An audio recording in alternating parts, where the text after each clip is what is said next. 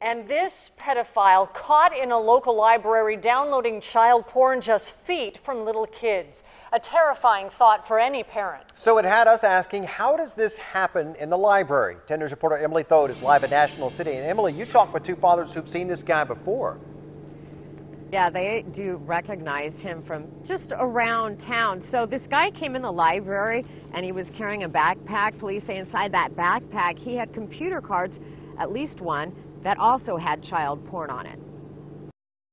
I'm just gonna close my eyes. Friends Jaime Ulloa and Jonathan Vargas keep a close eye on their little girls on the playground next to the National City Library. The library, you would never expect that.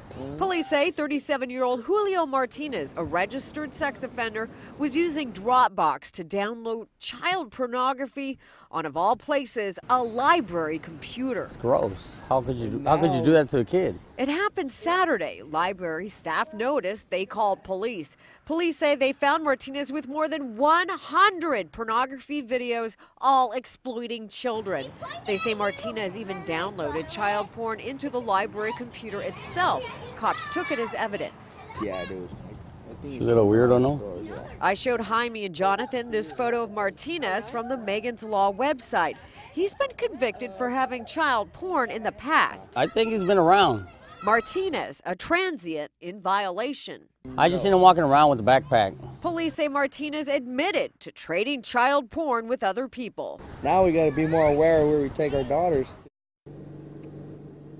And there were filters on those computers, but somehow a city spokeswoman tells me he bypassed those filters. She says on occasion that does happen. Well, now he's sitting in jail, $50,000 bail. He's facing 5 felonies. I'm live in National City, Emily Thode, 10 News.